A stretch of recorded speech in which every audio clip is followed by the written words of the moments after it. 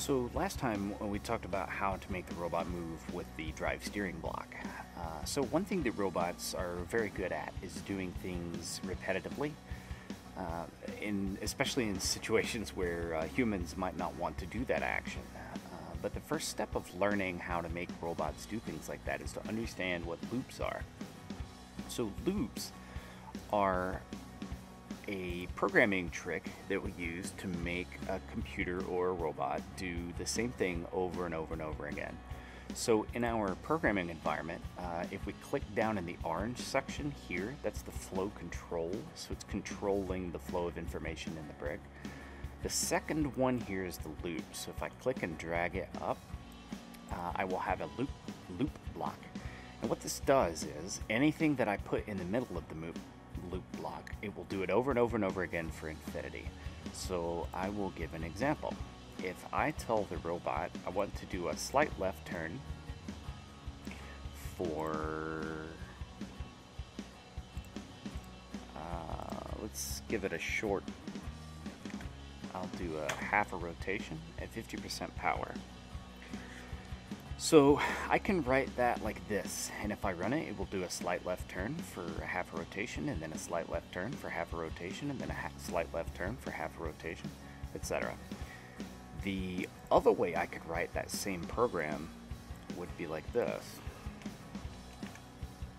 And I would put a block each time I wanted it to do it. But even then, it won't go forever. It'll only go the number of times that I put the block down. So if I want it to do it forever, I've got to put it inside of a loop. So let's take a look at what this is going to do. So I'm going to download it to the robot and flip over to the Virtual Robotics Toolkit and see what it does. Now I think we're going to fall off the table. There we go. But it did exactly what we told it to do. Let's run it again. Each of those is a half a rotation to the left. Let's run it again. So by putting things in loops, we can run the same action over and over and over again. And in fact, you can put multiple actions inside of a loop. So for instance, maybe instead of turning, we're going to go straight, and then we're going to make a left turn.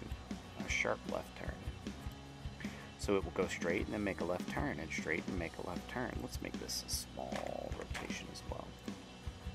Alright, so I'm going to have the robot try that out. Alright, so now I am making a shape here, having the robot go straight and turn, and straight and turn, and straight and turn forever. So experiment with that. See what you can make with a loop like this, and how far you can get towards your goal of knocking the objects down once you have this tool in your repertoire. Try it out.